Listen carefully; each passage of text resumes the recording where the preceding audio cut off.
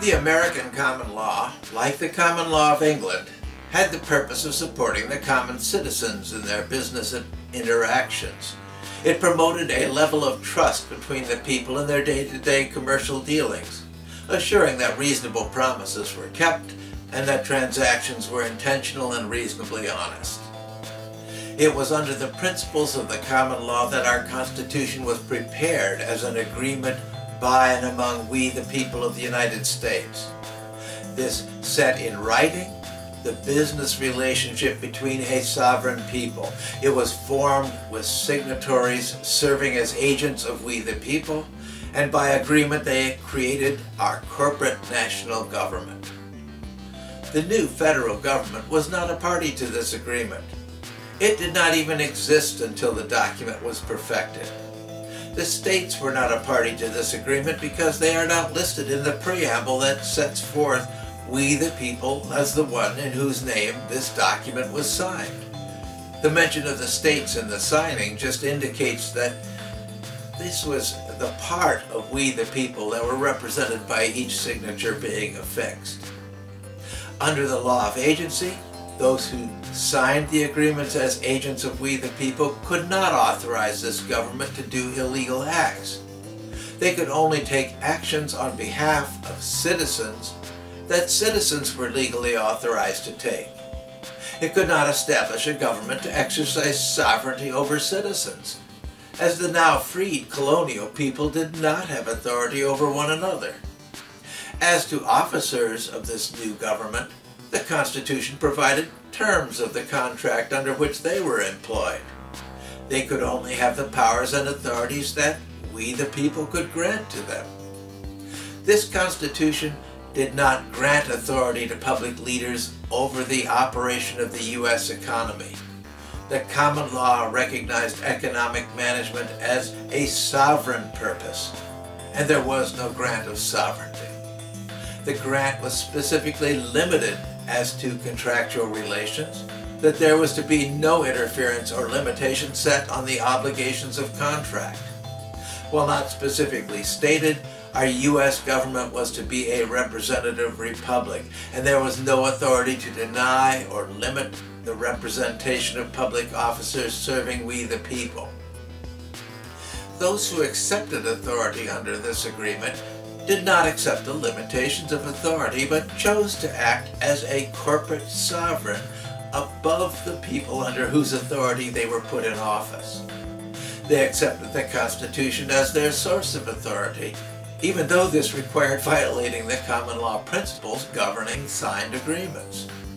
They denied that their powers should be limited to agency, to representing we the people. They ignored the restrictions and limitations the Constitution would place on those who were authorized under its provisions. There are few places where the violation is more public than the interference in the obligations of contract. Yet, the heart and soul of traditional business law was to honor commercial agreements made by U.S. citizens. Interference in contract relations has been massive, adding to agreements those things on which the parties never agreed. This includes setting requirements upon contracts that are not even written into them, and violating the very principle upon which contract law was founded. They enacted laws to forbid otherwise legal agreements. This illegal use of public authority was banned in the Constitution, and many violations were not even related to justice, domestic tranquility, or promoting the common good. These were simple violations. They were criminal misuse of public authority, and they were open violation of constitutional limitations. In order to justify these illegal acts, leadership relied upon serving public purposes. Our Constitution defines public purposes in terms of what was written into our Constitution's preamble, written into our founding document. These written purposes are the public purposes to be served by our constitutional government. It was to establish justice, ensure domestic tranquility, provide for the common defense, promote general welfare, and secure the blessings of liberty to ourselves and our posterity. There is no valid public purpose for legislating provisions into our employment contracts on which sovereign agreements who sign those agreements have not agreed. The scope of the violations of both purpose and law is so massive that it leaves the one who newly discovers it aghast. It leaves today's citizens wondering what could possibly have been so important that our elected leaders would have engaged in openly criminal violation of their offices.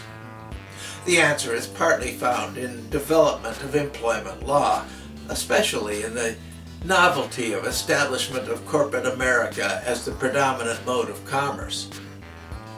In short, this change in commerce established a new business aristocracy. Those who ran large corporations as barons of industry were, by laws of incorporation, given effective sovereignty in authority over vast sums of business resources. They were able to direct these wherever they could justify it as serving the business. It was serving the business, not the owners, investors, employees, or customers. It was establishment of miniature business feuds. The corruption of representative government accelerated when commercial corporate authority became an effective source of government resources. Accepting those resources came with representing non-citizen corporations who were not even entitled to representation in a republican form of government. This was open and blatant corruption, the violation of trust with the people through representing business interests instead of sovereign people. It was a major source of illegal tampering with the common law purpose of supporting business agreements. The sovereignty-based acts of interference first favored corporate leadership, not the citizens who worked in those corporate commercial businesses. Corruption spreads. The people who worked, who also signed employment agreements, were the real source of government authority and also could be, as a corporate body, control vast resources. Leadership in non-citizen corporate businesses who had gained influence with government leaders soon found themselves opposed by non-citizen corporate labor unions. Organized labor had like access to massive resources. There were union barons who were granted like influence on government leaders and who could then counter the business barons. So where are the people in this? Where is justice for we the people when the conflict was a quarrel between those in the new business aristocracy, where neither set of leaders really spoke for the people? Corruption only breeds greater corruption. The damage done by business aristocracy was not reversed, but matched by additional corruption by union aristocracy. These were additional laws that added provisions and conditions on employment contracts as favored by union leadership. If there is any good news in this, it is that the corruption and illegality of government action seems limited to employment contracts and corporate agency. That corruption has not yet spread to other areas of business law. There is also natural legal difference between employment contracts with non-citizen corporations and employment with privately run businesses. The corporate entity is a creation of law, and the government can write almost anything it desires into what the corporate entity has to do. This would include adding provisions to the employment contracts that it could legally offer to employees. This would not be interference with contract, but setting requirements for corporate existence. Corruption of contract has spread to all employment contracts, as a failure to apply it to private businesses would seriously impair the resource base available to corporate aristocracy. If non-corporate contracts did not contain the government-mandated provisions, non-corporate business would have a great advantage in attracting the best employees. There is much political hype to address the benefits of leader interference in employment contracts, how they are really better for employees. The reality is far different than the sales pitch. The reality is that pay would rise and restrictions would reduce for private employment. If this were not so, there would be no need for the incredible violation of applying this to citizen employers. People do not need to be ordered to do what they would choose to do. When people have to be ordered to put these provisions into employment contracts, it is because they would not otherwise have them included. Contracts between citizens other than employment are generally supported in accord with the common law principles. Other agency is honored by our courts, excepting, of course, where agency would apply to those who operate our government. Election is into public employment and other corporate employment anomaly. The government handling of incorporation has many legal challenges. These are perhaps most obvious in the question of whether there are benefits for a private citizen businessman who incorporates his business. The answer is, of course there are benefits. There is the lack of personal responsibility for what the business does. There is protection from the displeasure of employees and customers. The challenge is that it is just highlighted where being incorporated is more beneficial than being a sovereign citizen. Just who is our government serving?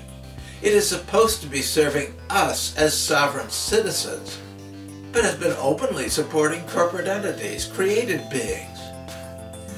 The face of corruption can only be hidden by redirection, by focus on something else. When it comes to personal decisions by citizens, the corruption comes open for inspection. The subject of this revelation is the reality of citizens choosing incorporation of private businesses. It is a witness to political corruption. This does not have effect on the reality in which our personal commerce efforts will have to take place, but it can provide eventual impetus for citizen-initiated changes. So what is incorporation and what is its effect on commercial business? A partial answer is that there is no good foundation in the common law for incorporation. That was considered a sovereignty concept. It applied to government administration and to military activities. It applied to in a very limited way to villages, towns, and city administrations, which served common people living within their territories. It included ships at sea where the captain or master was the effective aristocracy. Rights and privileges of such leaders were only specified for the ship at sea and military.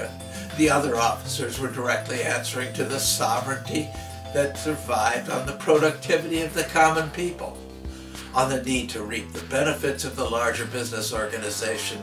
It was a blank slate for the legislatures, with their history addressing only sovereignty as a basis for development.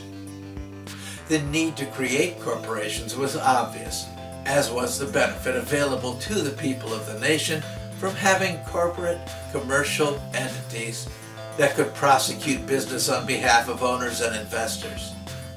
The need was there, and political leadership acted to satisfy that need. Of course, our government leadership had already accepted their corporate sovereignty over citizens. Their direction for action was to pass what sovereignty they could to the corporate entities through laws governing incorporation. Where government officers had accepted legal protection from their acts on behalf of the government, they also granted these new corporate leaders protection from the results of their actions on behalf of corporations. Sovereignty in office was raised to protect publicly elected officers from complaints by citizens concerning their representation.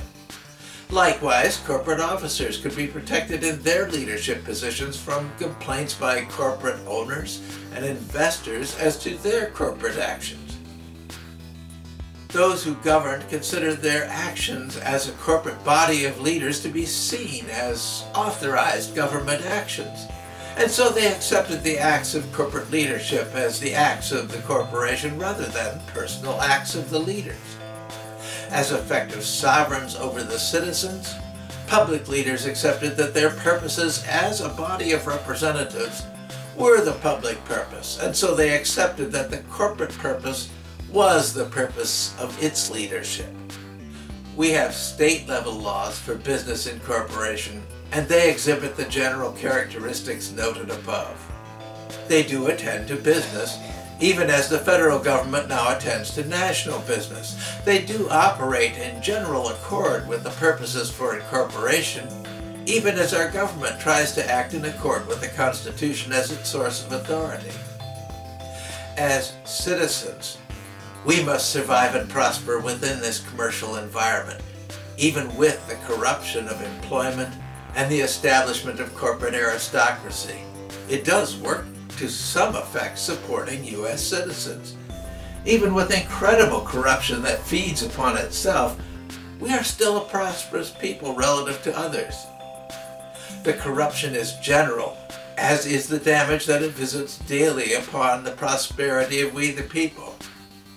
The universal nature of that damage can provide us a basis for universal support for changes that enhance citizen prosperity through our commercial dealings.